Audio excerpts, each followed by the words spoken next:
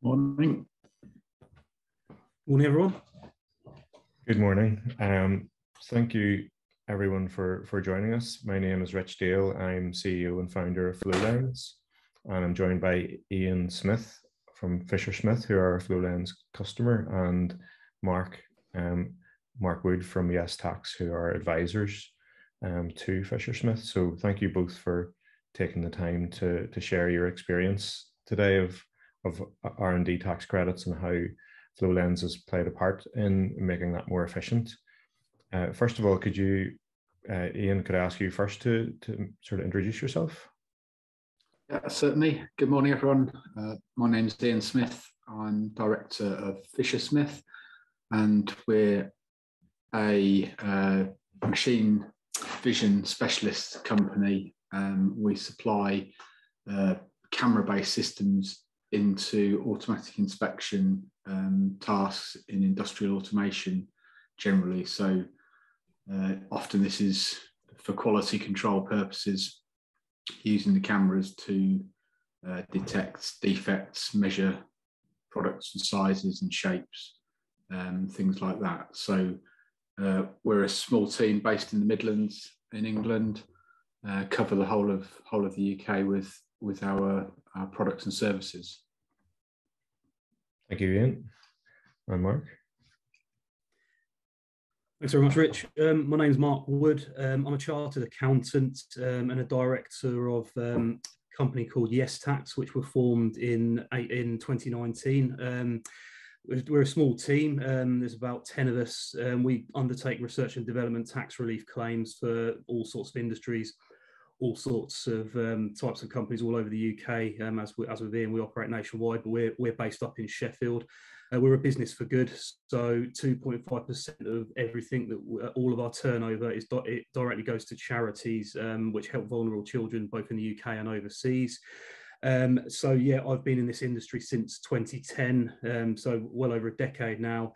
Things have changed quite a lot in the industry, but hopefully today I can talk to you about some of the changes and some of the relevancies to Flowlens and some of the upcoming changes which might be relevant to some of the viewers today. Thank you, Mark, and thanks to everyone who's joined. We're recording the session, and if you have any questions, please pop them in the chat. And we're going to work through the agenda here for about 20 minutes, and then we'll have time at the end if you have some questions. So for those of you who don't know Flowlens, just in brief, we're a cloud-based management system aimed towards small equipment manufacturing and distribution companies. Our customers typically work in industrial settings, as Iain has described, and our customers make and supply a wide array of equipment. So Flowlens helps manage the business process from end to end, replacing spreadsheets, manual processes, paper, and bringing that into one system, typically integrated with Xero or QuickBooks or Sage. I think one of the things that struck me when Iain suggested that this would make a good topic for a webinar was, you know, how Flowlens reaches into every crevice of the business process, and that there's many ways that you surprising to like us here in Belfast as to how Flowlens is making a difference. So I'm sure this session will be very useful for existing customers and potentially future customers.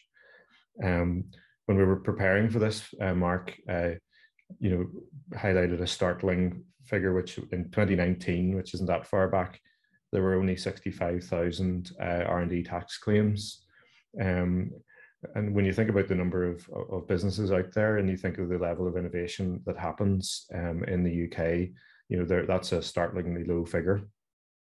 So I thought we would just kick off, Mark, if you could kind of give us a flavour of the, what is R&D tax credits, give us a whistle-stop tour before we then go on to kind of a wee bit more detail about what kind of activities yourself and Iain found eligible within Fisher Smith and then beyond, and where other businesses. And as I say, please ask questions and we'll jump in at the end. Okay, great. Thanks, Rich. Yeah, so the the R&D tax relief scheme, it was introduced in the UK in the year 2000.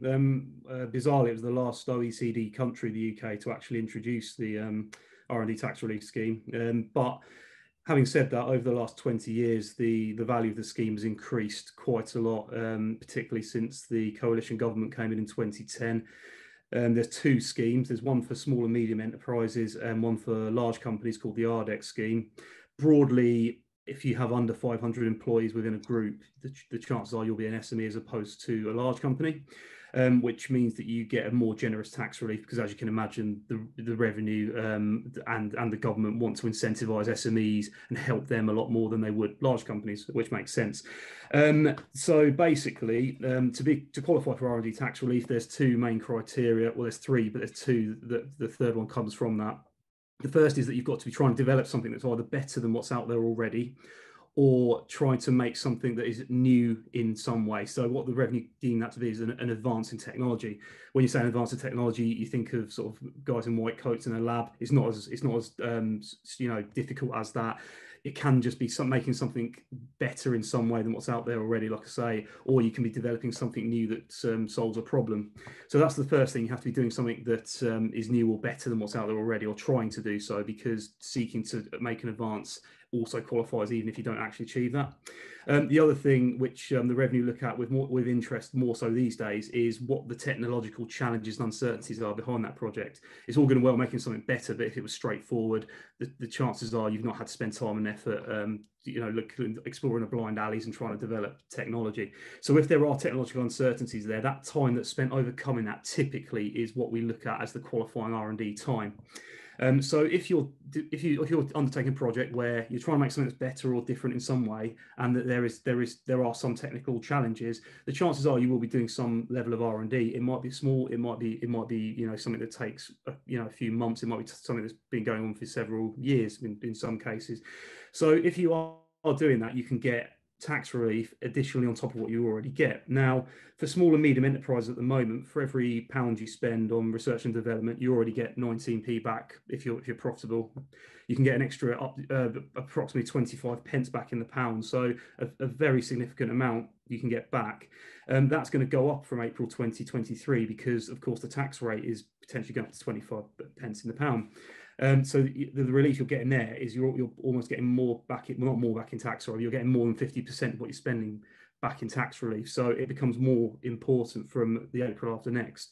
For companies that made a loss that haven't paid tax, they can still claim up to 33p back in the pound as a payable credit. So it's quite a lucrative relief for SMEs. Large companies can get about 10p back in the pound. So even companies that are large or are in a large group but might be small in nature, it's still worth looking at exploring these R&D activities. Thank you, Mark. And Iain, coming to you, in terms of the kind of things that better or new, as Mark said, can you give us a flavour of the kind of things where you've been able to claim for? Yeah, certainly. I mean, I think probably the first thing, just to add to Mark's list of criteria, and one thing that we fell foul of for a few years was that you need to be a limited company. You need to be paying corporation tax in order to reclaim this relief. So we started off as a partnership and actually reconstituted ourselves a few years ago in order to allow us to be able to claim for this, because we thought there was some merit in doing that, and therefore there was a tax relief we could be getting which we previously weren't eligible for. So yeah, and as Mark said, a lot of what we're doing in our business day to day is we're not creating new products that people would normally say, wow, this is a fantastic technological breakthrough. We're generally using off-the-shelf components from various suppliers that are probably making those sort of advancements in the background.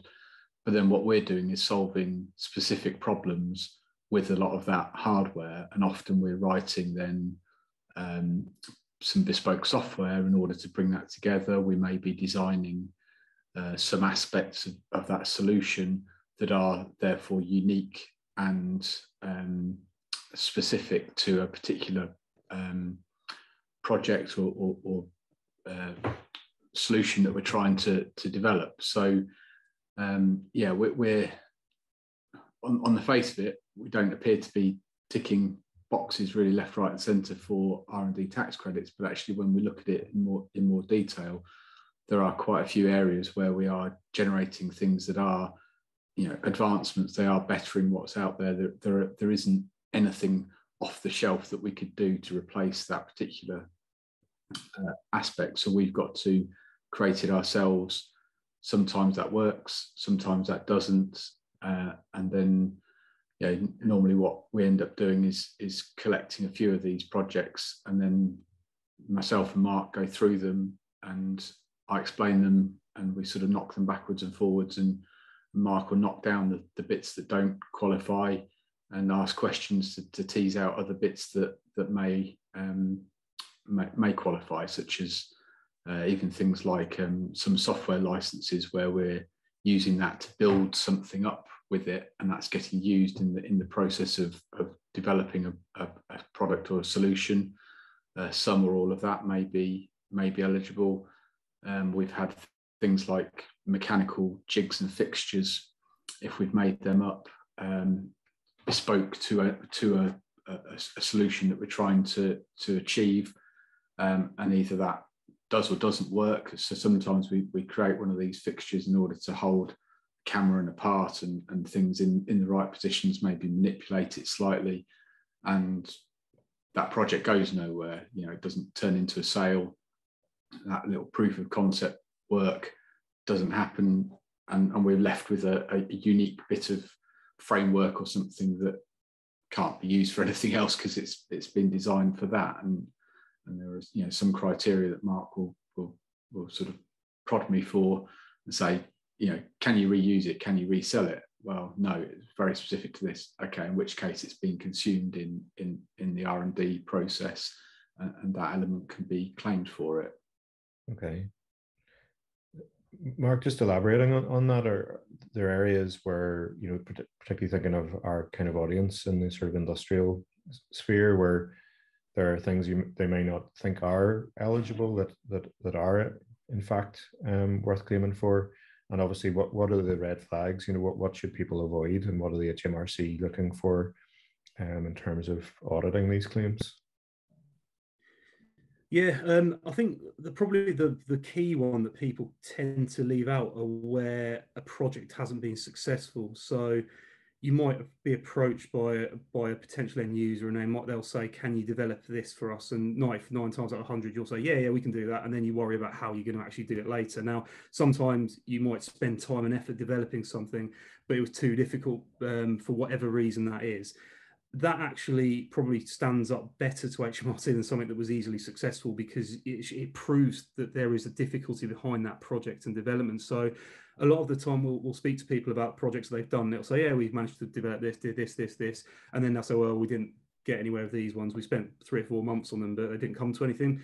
They're the sort of projects you actually want to be putting into the claim and saying to HMRC, "We have tried these as well, but because of how difficult what we do is, we've not managed to actually make them work." So that's, I would say, one of the main areas where you'll see people missing out on areas, of potential R&D tax relief they spent money on.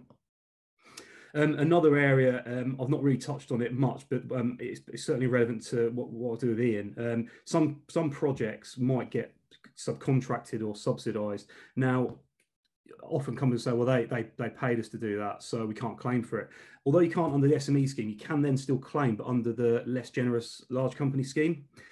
So even if you've been subcontracted to do something and you don't really bear the risk of that development, there is potentially a chance to claim relief under the less generous, but it's still money that you can claim back from HMRC schemes. So that's another area where it might not be worth dismissing it straight away. It's still worth speaking to a specialist to find out whether you can claim that.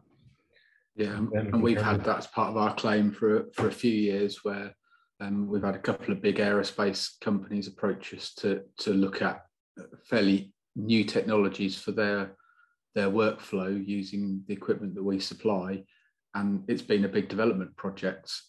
And we've been able to claim back some of that, like Mark said, on that lower value scheme, because we were being subcontracted by that large aerospace company to do that work for them, and there was a risk to it. You know, we've had one of those where we spent well over a year working on that for them, and when COVID hit, the whole thing got scrapped. So you know, it gets to a point it wasn't fully adopted, and it's now been rolled back and taken off the factory floor. So yeah, and yeah, we have quite a few projects where they start, like Mark says, the customers approach us, or we've identified a place in the market where we could potentially go with a solution, and we go a certain distance and then realise actually, yeah, it's not going to work. Mm-hmm. And as long as we've recorded that, then we can add it to our amount of time that can be reclaimed from the tax credits. Okay. And just before we come on to the kind of the claim process, Mark, can you just give us a flavour of some of the things that are worth avoiding, and steering clear? Yeah, I mean, I've made a list of a few things where you might want to. These are sort of red flags to HMRC, I guess, if you were to make a claim. So if you're making something that's a tweak or a minor change, what the revenue you're looking at is trying to make something that's a bit of a step change or an appreciable improvement. So if you're trying to develop something that's better than what's out there already, I'll just make sure that you're making something that is a sort of step improvement. So, for example, if you're trying to achieve, X megabits per second speed, internet speed quicker than, and the industry standard is only. It's frozen for a minute. Oh, sorry. Are you okay now? Yeah. Yeah. I'll keep going anyway. Things that are unique to the company don't necessarily it has to be unique. It has to be, the advance has to be to the industry, not just internally. So you have to be trying to make something that's better across the industry as a whole. Things like aesthetics aren't necessarily qualifying, because if you're trying to make something look better, as much as that's part of the process, it's not technological. So that's just something to avoid claiming for. And if you make something that's cheaper than what's out there already, if you're doing that through technology, that's fine. So if you're developing something in a different way to make it cheaper, that's great. But I think sometimes companies will get confused and they will try and claim for something. Oh, so we've made this cheaper. How have we done that? Oh, we sourced a different supplier. That's obviously commercial. As much as you want to potentially be doing that, it's something that doesn't fall in the remit of R&D. Okay. Yeah, and from several of our projects, they just don't qualify because we are, using off-the-shelf equipment, and we're really just configuring it. And one of Mark's tests that he challenges us with is could somebody else in your industry have basically achieved the same end result with that equipment? And it's like, yes, a competent person with equivalent skill set would have been able to just drop onto this and do it, in which case there's no advancement to the overall technology. But if we're doing something that's not easily achievable by somebody else with a reasonable level of knowledge, it's taken an amount of development. Somebody else would have to again do the same amount of development. They wouldn't just drop onto it and provide a solution straight away. Then that counts. But the stuff that's the bread and butter stuff, I guess, that we do generally doesn't count, because it's a paid for project. We're not advancing anything. We're just configuring equipment that's already there, deploying it, getting it signed off. It works. There's no advancement to that. It's only when we start doing something more unique, bespoke, or technologically challenging, and that tips into the qualification. Okay. And coming on in then to Flowlens and how it has helped, it would be good to sort of describe the kind of level of detail that you need to capture, and what tools within Flowlens you're using then to capture that and then analyze it at the sort of claim point. Yeah, so maybe just to sort of rewind on that, before we had Flowlens and when we first approached Mark to do our first claim, we didn't have Flowlens in place, and we were going through those initial couple of conversations with Mark of describing what we did, what type of work we were doing, so he could get an understanding of what we were, what sort of activities that we were doing would qualify. That was quite it took us several meetings to go through the different projects that we had and start to document them. And then, of course, the question is, well, okay, you told me about that project. How much time did you spend on doing that? Because it's the amount of time generally is the thing we're claiming for, and therefore the salaries of staff and the percentage of that time that's spent on R&D is what gets put into the claim. So we were then going back through old projects and trying to work out historically, how much time do we spend on that? Who was working on it? How much, did that time get split out between this person and that person on that particular project? And that was quite, it was quite a hard process going back over, projects that might have finished 18 months ago when we were actually preparing the claim, to look at it and say, right, well, how much time was spent on there? We're scratching around with whatever time recording systems that we had, which were a bit patchy to say the least. And then really, once we got to the point of making that first claim, Mark and I sat down and said, well, how do we make this easier next year? What do we need to have in place in order to make this a slicker process? Because we've got the building blocks for everything here. We know the format, the questions to ask ourselves, what we need to write down in order to put into the claim documentation to substantiate it. It's getting that data feeding in, just as a drip on a daily, general business cycle. How do we capture that? And most of it is, now we've got Flowlens in place. We've got a place to put that, which is generally in the projects module. And we've now got the ability to record time in timesheets and log that against the project. So then when Mark and I meet again, I can very quickly just pull up a report or a screen on Flowlens, list out the projects that started or ended in the last 12 months, and then go into each one of those, review the timesheets. I can see who spent what time on which bits, and for some stuff where it's time spent with a customer commissioning on site, there's no advancement there. That's just part of our day job. You can instantly knock those out. So just recording the time against the project and categorizing that time just becomes a routine thing that we get all of us to do on a weekly basis. Just log in. I spent that on this project, that on this project. It was doing this, and then we start to have that nice long list that we can very easily pull out that data at the end of the year and cross off the bits that don't qualify and add up the bits that do, in order to get those figures out. From your point of view, Mark, then that gives you more confidence then that the information that you're compiling is accurate? Yeah, absolutely. I mean, to be honest, there's not an absolute prerequisite you have to keep records, because the scheme intends for SMEs not to have a massive administrative burden on themselves. But what would happen is if the revenue opened an inquiry into a claim, they would say, what basis have you used to allocate percentages to staff that qualify for R&D? And having backup records like this does the world of good in a situation like that. So it makes sense, like Iain says, just looking at a retrospective point of view, being able to go back and say, in 2019, how long did we spend on this project? It's so much easier doing it when you're doing the records as you go along than it is, as he'll tell you from our first meeting. It was, it took absolutely ages to sort out, but since then it's been a lot easier. And like I say, it's benefit of hindsight, having all that information available and allocated to the projects that are ongoing at any given time. And if we've got a project that's not, that we think is speculative, it is an R&D one, we can just create a project in Flowlens for that, even if it's not attached to any given customer or a sale.